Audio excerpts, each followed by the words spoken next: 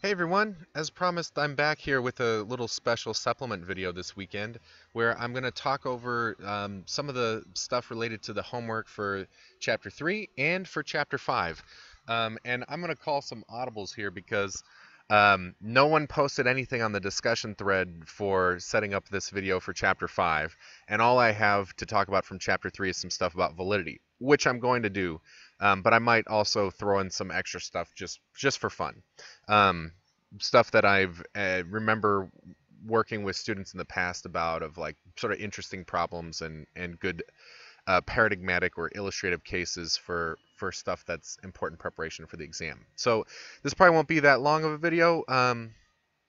If I had more requests, I would definitely I'd answer all of them. I'm kind of sad that this device has not worked out the way I intended. I was anticipating more posts of like, what about this question or what about this problem, and haven't had that so far. So I'll still I'm not going to give up on it just yet because it could very easily still happen with chapters to come. But for right now, I don't have much to work with. So it is what it is. All right. So let's start with the one thing that was asked about explicitly, validity, and some more examples about it. I posted a reply to someone's question about validity, but then there was another request for doing some more examples, and specifically related to this exercise from, I think it's this one right here. Yeah, this is from Chapter 3, where you had this little true-false thing about where it's testing your understanding of the kind of principal definition of validity. Again, I'll give you that reminder right now. So arguments are valid if and only if it's impossible for all the premises to be true and the conclusion false at the same time. So the other way of saying that is an argument is valid if and only if the premises are true, the conclusion has to be true. Those two expressions mean the same thing, but the way to evaluate validity is, at least until we started this whole formal logic unit with Chapter 6, was to use our imagination to try to come up with those counterexamples to an argument's validity, a case where all the premises are true and the conclusion false. If I like that first definition of validity more, the one that says an argument is valid if and only if it's impossible for the premises to be true and the conclusion false. Basically, it's valid if there are no counterexamples. So to disprove that, to say the argument is not valid, all you got to do to show that it's not impossible is to find a single case where it is possible. And that would show that it's not impossible. So that's how we are approaching it. But it may take some special cases here to illustrate just how far that goes, and that things are really as simple as that sounds. The basic procedure for checking validity is just, can I come up with a counterexample, a case where all the premises are true and the conclusion false at the same time? If you can, the argument is invalid. If you can't, the argument is valid. But I like this exercise, this true-false exercise, for trying to really mostly convince you that you don't need to be thinking about whether the premises are actually true or false, and that you really shouldn't be thinking about that at all when evaluating validity. So let's do some illustrations of this. Most of these claims are actually false. So the first two, every argument with a false conclusion is invalid. That's false. You can have valid arguments that have actually false conclusions. Every argument with a false premise is invalid. That's also false. You can have valid arguments with actually false premises. Because the question is about what happens if the premises are true. And let me give you an example. And then the third one, actually, we should wrap in here too. Every argument with both false premises and false conclusion is invalid. No, you can have a valid argument with all that. And to illustrate that, take a look at this example. And I brought this one up in my other lecture, but I thought I'd draw it all out here again and talk it through so you can see how this is working really directly. So I have this argument here. All wines are whiskeys. Ginger ale is a wine. Ginger ale is a whiskey. In the actual world, every single one of those claims is false. It's not true that all wines are whiskeys. In fact, no wines are whiskeys. Ginger ale is not a wine in the actual world, and ginger ale is not a whiskey in the actual world. So these claims are all false. But what happens if the premises were true? Let's just assume, for the sake of argument, all wines are whiskeys. Okay, I can imagine that. Here's everything that counts as a wine is in the category of counting as a whiskey. And now let's imagine ginger ale is a wine. So I put ginger ale in the wine category. If those two things are both imagined as being true, can I imagine, is it possible for me to imagine that ginger ale is not a whiskey? No, it isn't. When I try to put this counterexample together, premises true, conclusion false, the answer is no. I can't make that happen. And if the answer is no, then that means it's valid. If I could have come up with this counterexample, if there's a yes answer here, then it's invalid. But as it stands, can't do it. So this argument serves as a counterexample for all the first three claims in the homework. It has actually false premises, but it's still valid. It has an actually false conclusion, but it's still valid. And it has actually false premises and conclusions simultaneously, and is still valid. So, going back here, that disproves 1, 2, and 3. How about this one? Every argument with a false premise and a true conclusion is invalid. Well, that's not necessarily the case either. And we have another example here. False premise, true conclusion. Here we go. And I know that my webcam is going to be in front of this, so let's move it up here. There we go, right there. I have it all prepared. So all wines are whiskeys. That's premise, first premise here. Ginger ale is not a whiskey, so we got it outside of the whiskey category. Okay, so we have all wines are in the whiskey category, and ginger ale is not a whiskey. So therefore, ginger ale is not a wine. Can I imagine the premises true and yet the conclusion false? No, I can't. I can't get a counterexample. So this argument is valid. And it has an actually true conclusion with false premises. Is it true that all wines are whiskeys? No, not actually true. Ginger ale is not a whiskey? No. Oh wait, actually that part's true. But you still have one false premise here, right? All wines are whiskeys, that's not true. But we have a true conclusion here. Ginger ale is not a wine. So that can happen too. So we have a false premise and a true conclusion, and it's still valid. So that shows that this claim is false. How about this one? Every argument with true premises and a false conclusion is invalid. That's actually true. But it's only because of this. When we're trying to come up with these counterexamples, right? Let's go back here. I'm asking, is it possible to get all the premises true and the conclusion false at the same time? Well, check this out. Let me do another thing here. Here's a circle that represents everything that is logically possible.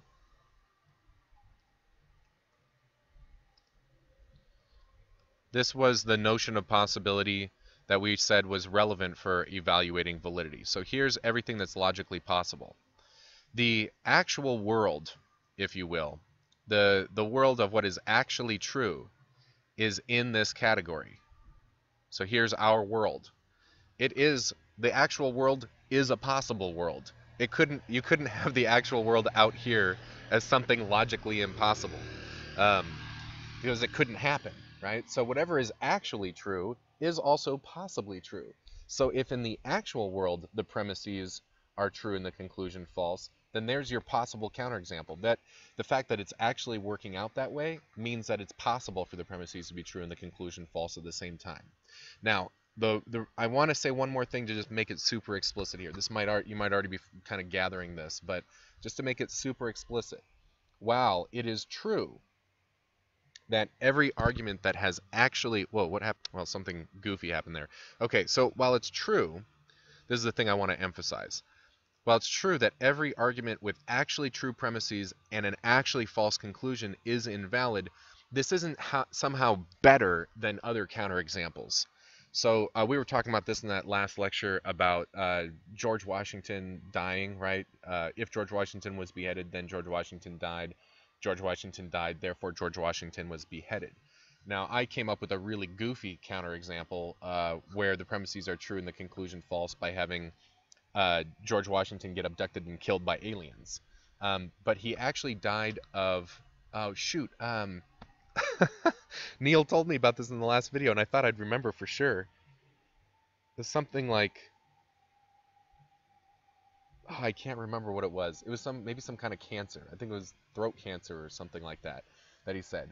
So in the actual world, the premises were true, and the conclusion false. But what actually happened to George Washington as a way to disprove that argument's validity is not somehow rationally better than my goofy he got abducted by aliens example. And that's the point. Validity is just about what's possible. It's not dependent on what's actually true. So this whole exercise here was really trying to just really pound that in, really emphasize that point, that if you catch yourself, if you're thinking about whether arguments are valid or invalid, and you catch yourself thinking about what you know is actually going on in reality, you're barking up the wrong tree. It's not, it may work out just because of 5 here, but that's not something to bank on. That's not the way that you're supposed to approach it. Okay, let's talk about soundness a little bit too, since we're here. Every argument with a true conclusion is sound. That's false. And the reason that that's false is that soundness requires the argument to be valid and have all true premises. Could you have a true conclusion where that's not happening? Yeah, pretty easily, right? True conclusions can still be, like in this example here, right? Ginger ale is not a wine. That's true. But it doesn't have all true premises. We have this premise, all wines are whiskeys. So it's not satisfying the conditions for soundness. This was a valid argument, so we had validity was checked off, but it didn't have all true premises. So it's not sound, even though it has a true conclusion. So that's something to keep in mind. And there's other examples we could create too. You can have invalid arguments that have true conclusions. So that the conclusion is in fact true really proves nothing about the argumentation that's being offered to support it. And that's really the upshot of reflecting on that problem, is that the truth of the result doesn't tell you anything about how rational or reasonable is the argument being offered to support it.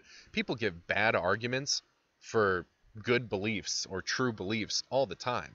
People can believe something that's actually true, but on really bad grounds. And people can have really good reasoning for things that are ultimately false. That's what we'll be getting into when we do inductive reasoning, because it's inductive reasoning, the chapter 8, 9, 10 stuff, that's all about fallible reasoning. We can always be wrong. Like even our best scientific efforts can be false, and we've seen in the history of science how many times that's happened, right? Where we were doing really good work. It wasn't like we did something wrong or irresponsible, but we just were ignorant of some stuff, so we got a false conclusion. So good reasoning still could have a false conclusion. And you can also have bad reasoning for true conclusions. So that might lead you to think like, well, then what's the point of reasoning or defending things with argument or something?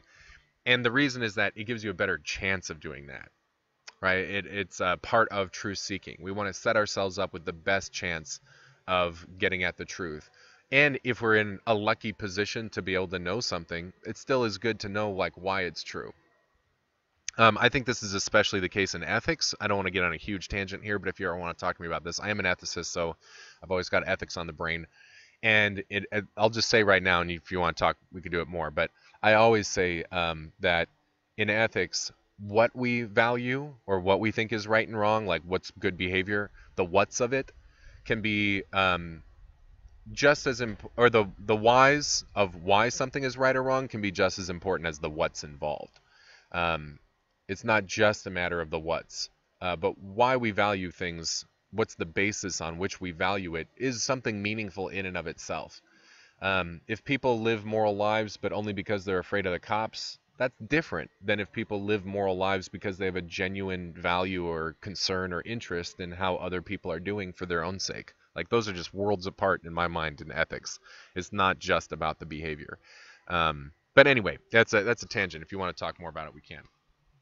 But soundness is just saying you meet both of these conditions. An argument is sound if it is valid and has all true premises. If either one of these two conditions is not being met, then it's not sound. But we can do some cool stuff here about what soundness means. And so I'm going to go here and make another argument. And this will get us into the last problem here. It said every argument with a false conclusion is unsound. That's interesting. Okay, let's take a look. That's actually true. But why is it true? All right, I'm going to make a little argument here. Let me put my microphone down for a second.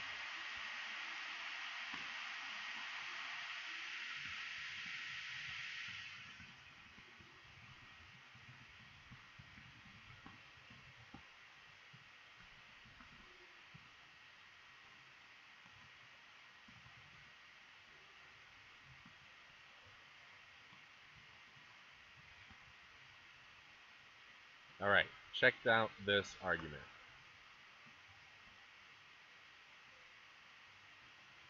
Make it nice and pretty. So let's imagine a particular argument here. So maybe I should have reworded this to be like, claim 3 is saying, if the premises of this argument are true, then the conclusion of this argument is true. And that just means to say that the argument is valid, okay? And then if we say, so that's this part, right? Valid, we might say check, okay? If claim 3 here is true, then that means we've got validity covered. And then if claim 2 is true, if the premises of this argument are true, well, that's what we're asking for all true premises. So you put 3 and 2 together, that's basically the conditions for soundness. And notice, the conclusion is true. This is a valid argument. We've started doing the chapter 6 material, so I'm almost tempted to put this into symbolic logic. This is like saying, if the premises are true, then the conclusion must be true. The premises are true, therefore the conclusion is true. This is a valid argument. We could actually, once we start doing truth tables, I could prove to you that this is valid. It's impossible for the premises to be true and the conclusion false. But you can just take it on my authority right now that is definitely a valid argument because it is one of the core argument forms of formal logic. It's called modus ponens. And whoa, I hit the caps lock there. And I've actually mentioned this argument form a couple times, but this is definitely valid. So what it shows is that if these two premises are true, the conclusion must be true. So if you have a sound argument, one where these two things are in fact true, then every sound argument must have a true conclusion. And that's why we like soundness so much. Soundness is cool because if you've got a sound argument, you know the conclusion is true.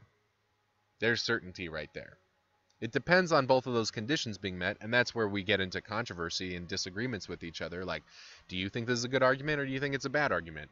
Are you convinced by it or not? Well, we might dispute it on, is it really valid? Does it actually have all true premises? Should we endorse those premises as being true? That's where we get into debates. But if both of those things are met, then we'd have a necessarily true conclusion. So you can never have an argument that's sound and doesn't have a true conclusion. And that's what it means to say here that every argument with a false conclusion is unsound. That's correct. Okay, so that's some stuff about validity and soundness and stuff. Before I left this video behind, I did want to talk a little bit about stuff from Chapter 5. Again, no one asked any questions, but I thought I'd just preempt some of these. I really like a couple of these problems here. In particular, I just want to point something out about number 6 here is another one of these arguments that's a little more complicated. So it's getting a little closer to what you might see on the last couple problems of the exam. If you remember in a video I sent out before, I mentioned arguments can be complicated not because they have complicated claims, but that they just have lots of them and there's a more complicated argumentative structure going on here. And that's what you get here. All these claims are pretty straightforward. Joe is not a freshman. Joe lives in a fraternity. Freshmen are not allowed to live in fraternities. Joe is not a senior. Joe has declared a major. Every senior has declared. These are just there's a lot of premises here. There's a lot of claims in standard form. But they're all individually pretty easy to piece out, and you actually probably don't even need to rephrase any of these. This is where copy-paste methods would work just fine, no problem. But when you put them together, you're going to get a more complicated structure. In fact, let's just... you saw the diagrams I had from giving out the homework answers. But it is going to have this structure of... Here's one big argument for a conclusion claim. They have actually... This is a big process of elimination thing. Oops. So it's going to look like this. But then we actually need a helper premise in here. So they're saying, let's go back to it here. Joe is not a freshman. The final conclusion is Joe must be a sophomore. We have a conclusion marker, really nice. So Joe must be a sophomore. Why is that the case? Well, so Joe's not a sophomore. Why? Well, he's not a freshman, he's not a junior, he's not a senior, and the suppressed premise here, if this is a process of elimination, you need a premise that says something like Joe is either a freshman, sophomore, junior, or senior. But then the other thing I really like about this one as an example is that you get a bunch of supporting arguments too. So all of these, let me just all of these claims here also have their own supporting arguments. So if you had used the backwards method here that I've been teaching about how to reconstruct arguments, this would have been a problem where it would have been very helpful to do so, to like stay oriented and not get confused about which claims are supporting which other claims. Because there's quite a lot of argument markers in here, but those argument markers don't tell you where exactly those arrows go right in the superstructure. So using the backwards method would have figured that out for you. Sorry for the interruption there. My parents arrived at the cabin. Okay, so that was just a problem I wanted to point out as a good example of what you might have to do, even with a simpler problem. Watching for suppressed premises and subarguments and stuff like that's a really good thing to do. Okay, and then one more thing I'll call an audible on here. I really like exercise 6 and giving you some practice of like, when do you, I mean, here you're told explicitly, you got to watch out for suppressed premises. They're there. You just need to catch them. So none of these answers should read as there are no suppressed premises. There's some for all of these. And there's a few I really like to usually go over with students. Some of them are pretty straightforward, like that's not modern poetry. Why? Because you can understand it. So suppressed premise, you can't understand modern poetry. Again, you're taking the explicit premise that's being offered and figuring out like what help does it need in order to be able to count as a good, decent reason for the conclusion. Maybe not a guarantee, but at least that it has some kind of rational weight rather than being obviously bad. But the one I really like here is this one, number 6. There must not be any survivors, since they would have been found by now.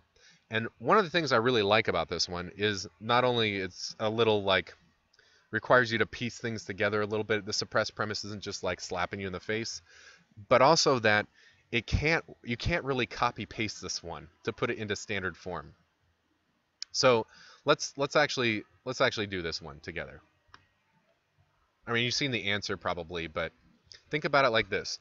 There are no survivors since they would have been found by now. You get a nice reason marker, explicit argument marker, since, gives you a reason. So you know the first part's the conclusion. Oh, that's annoying. I'm not going to do that. So we've got, as the conclusion, there are no survivors. Okay, there we go. And we're going to put we'll just do this really quick. Blammo. And then the explicit premise that we're given is they would have been found by now. But just putting they would have been found by now here, like if I just like typed it in here like this. Oops.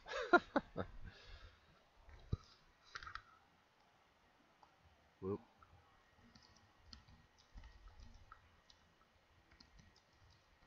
This is not a complete sentence. This isn't a complete claim. They would have been found by now. What? What's going on? Survivors would have been found by now. What's really happening here? If you took a step back, you're like, okay, what's the argument of appeal that the person is making? There's a kind of, we need to maybe flesh this out, have it sit as a claim all by itself. Then I think you get something like this. You kind of remember that you've got this artistic license to rephrase points to draw out what their idea is. By saying they would have been found by now, they're really saying if there are, yeah, let's say were, that's a little more grammatically correct. If there were survivors, we would have found them by now. Now notice, this is not valid. If this premise is true, this could still be false. It could be true that if there were survivors, we would have found them by now, and we have found a bunch of survivors, so there are survivors, right? That could have happened. So in order for this to count as a good reason for the conclusion, we need to have the suppressed premise, we have not found any survivors yet. Or let's just say by now. Let's keep the language consistent. That's good. We have not found any survivors by now.